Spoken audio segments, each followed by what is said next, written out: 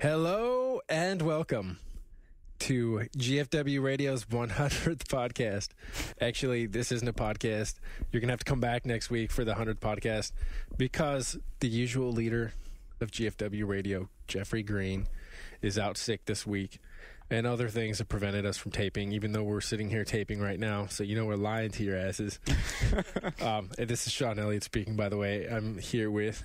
Ryan Scott. And Sean Malloy. Because we need an intro for an announcement. That's right. So Jeff is sick. Proof of his sickness I hold in my hand right here. He and I have been working on what was supposed to be a new promo for the podcast. Zooted Granny put together what he dubbed an old school beat at Jeff's request. Jeff wanted some Eric B. Rakim style shit so that he could spit a promo rap. And he sent me some of his lyrics that he was working on. And what I saw was that, one, he was sick. And that two, there's no way this is going to fly with an EIC saying this shit on a promo that appears on all of our podcasts. So what'll probably happen, I'm not going to read it all because that will, I don't want to spoil it because we'll probably make it just like an intro or a skit for our a regular episode. Maybe next week if Jeff gets well. But so he sends me his sample lyrics. He's all getting excited, which is awesome. I can't wait to hear this. But the lyrics, though, some of them go like this. We're GFW, bitch. We got our fans by the thousands. We take our girlies into bed like Sony takes Shane Bettenhausen. And, wow. Turn-based war games, stack that units onto hexes. Why don't you bend it over backwards and let me show you now what sex is? So Jeff wrote that? Yeah. That came from Jeff. Yeah, and I was saying, well, actually, I haven't written my part yet, but I was going to write it of like the whole scenario is his mom and his daughter coming into his bedroom and catch him recording his shit because he's going to have to record his lines at home. I gave him the copy of the beat and I told him just like play it, wrap that into your microphone, stay on beat, send it over to the producer and he'll put it together. But you got to imagine like you're Jeff's wife and you walk in the room and you hear your husband saying these things at his computer screen. So, no, Jeff, that's only one form of Jeff's sickness. He's Sean, you know more than all the rest of us. He's got some kind of bad flu. The super flu. So, sounds pretty serious. And the rest of us, too, we just haven't been playing enough games this week. It's been a busy week. We have, this happens now and then. Yeah, you can hear me talk about World of Warcraft if you wanted, but I don't think you want to do that. Right, and you'll be able to hear that on Legendary Thread. You guys taped something that sounds pretty cool for Retronauts. Is that already out now? Comes out tomorrow. When you hear it's out tomorrow? It's about a Sim series, anything with Sim in front of it. And then... Except Sim Tower, apparently. Yes, we miss Sim Tower. That's an oversight I can't forgive. And then I'll be on One Up Yours coming out on Friday. Oh, so. Boy. What's that about? You can't sound sincere about anything, can you, Ryan? Sure I can. All these, we joke about, we never have any preparation. And we rarely have any real preparation for the show. But at the same time, I try to play games at least in preparation for it. And so just because of, I was doing a few other things this week, didn't get much time to catch up. But I'm now in Mythos. So next week on GFW, we'll talk on that. And I can get you guys accounts if you want to try it. Oh, hell yeah. I want to try that one. The third version just came out. And then I got to play some more games for One Up Yours. Like the Battlefield. Okay, that's out. The longest announcement ever. Yeah, send Jeff sorry. If you play WoW, send him pear pies. Count as Egbert. If not, just send him a get well note to his inbox at One Up Forums or whatever. He'll need it. He'll appreciate it. He's probably online looking right now. Yeah. They better be pissed off that there's no show this week. So Ryan, you got a 1 minute version of your input for the podcast? Lost. Oh God. You want to get me started on Lost? Dude, we can do a quick version. The theory of time bullets? Yeah, we got to talk about time bullets. Beep, spoiler zone. And you want to turn this shit on. You didn't even want to turn this on in the first place. Yeah, the announcement is done. Yeah, if you haven't already turned this crap off. Yeah, this podcast is over, but we're just going to sit and talk for a couple more minutes. So last week's show, the characters Carl, who I know is the Habsburg lip, and Danielle were shot. Yeah. And it was edited in such a way that you can't tell who or under what specific circumstances they were shot. And that has left some people to speculate according to what I'm calling the time bullets theory. And because it's been established that on the island there's some sort of temporal anomaly surrounding it. You know, when they shot the rocket in, it was off time. It took, however many minutes longer to arrive than it ought to have. 31 minutes. Oh, God. Thanks, Ryan. So 31 minutes. Now, giving that they took the time to establish something like that, people are saying, well, the guys that were shooting Clay's off of the ship, off the freighter, that it was their bullets.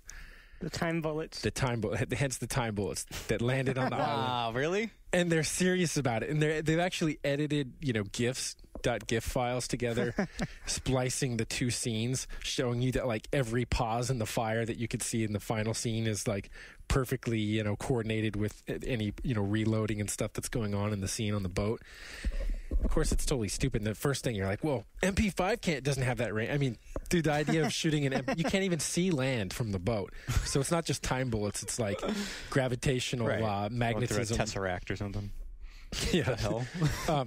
And then, of course, everyone else has pulled, stills from that scene where, the assassination scene where you could see people moving around in the bushes. You can actually see their silhouette. And then there's some guy who, like, he had a close-up of the dude, like, whatever, the person's shoulder or whatever, and he's like, there's Dharma logo right there on the there's shoulder. Like there's like a little patch of white. I did the dumbest Maybe it was thing. one of those sharks. Yeah.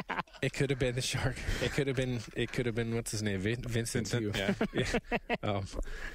So, and we have all the. I mean, we're like, me and Ryan. We're just like, well, duh. Ben wants both of those people dead, and that's makes perfect sense. That if he's in contact with any of the others, right? Guyliner among them. Guyliner, I forget his name, but his name is Pirate Man. His name is Richard Alpert. Yeah. So it's probably Guyliner. That's theory. That actor, he left the show to do another show for a different network, which got canceled, I believe, as part of the writer's strike, and so he's going to be back on Lost. So there we go. It was him. I'm glad story continuity can exist.